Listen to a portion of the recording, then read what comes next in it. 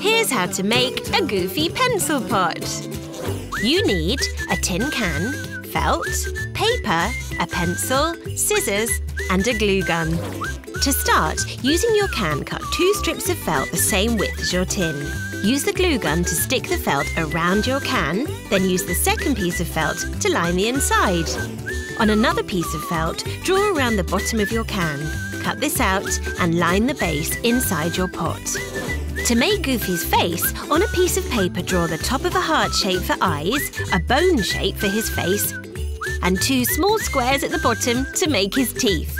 Draw 2 long ears and cut these out. Use the Goofy face cutout as a template on white felt and cut around it. Use the ears on black felt and cut these out too. Also, cut out 2 small circles and a bigger oval. Now you should have 2 eyes, a nose, a Goofy face cutout and 2 long ears. Use the glue gun to stick the eyes and nose on the face. Glue the face on the front of the pencil pot and stick the ears on either side. Finally, use a marker to colour in the top of your can. And that's how you make a Goofy pencil pot.